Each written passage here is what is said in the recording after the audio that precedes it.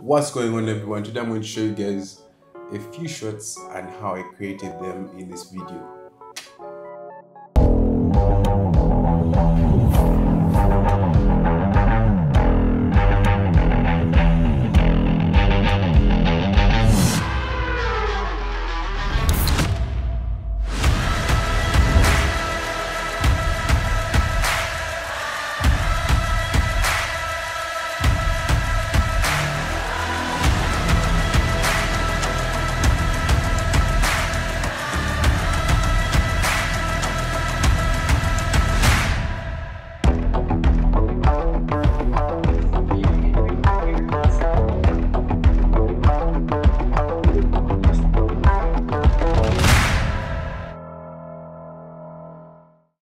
So the first shot I'm going to start with is the first shot in the video where you see the drop slowly flowing down on the can.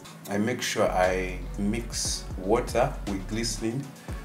Majority is water, then a little bit of glycerin. The good thing about glycerin and water is that glycerin kind of makes the drop slide much slower, like the way you see it right there, and it just helps me sell the whole effect of the can coming out of the fridge and making it feel cool. The next shot is the whole spinning shot.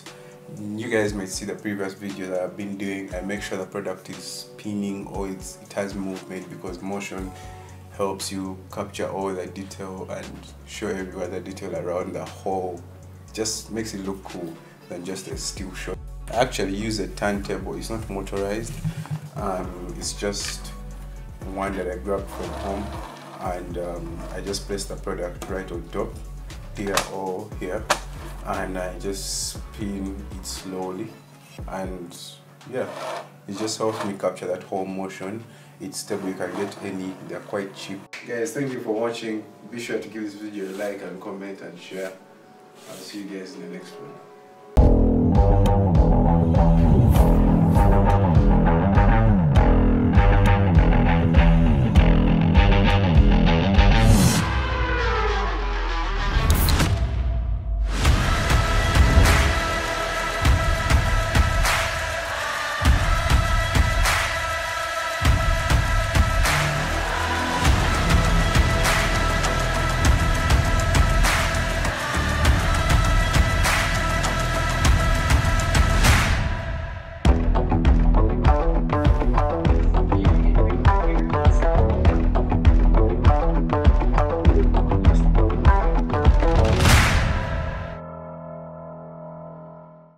Christian Paul here. Upright. Don't wink. Are you Harry Winks? Like and comment and be able to share. Be able to share.